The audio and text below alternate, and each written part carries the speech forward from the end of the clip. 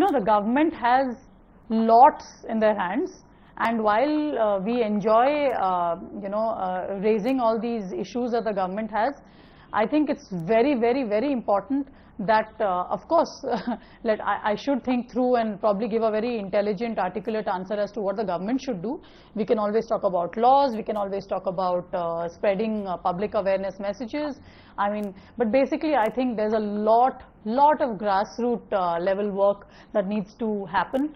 Not only from the government's end, but also from the community's end. Various communities have to really wake up, need to have this conversation at various levels, be it via the media, be it at a much smaller level where, you really rack your brains and wonder about what is happening around you and whether it sounds even remotely logical, and will it not be the biggest obstacle in, forget about our emotional progress, forget about our emotional exhilaration. I mean, let's just talk about economic progress. Is it possible that these kind of incidents keep happening dime a dozen, and there is this sense of fear, and there's this sense of disgust, and there's this fear of unpleasantness around you, and can you even hope for any kind of economic progress?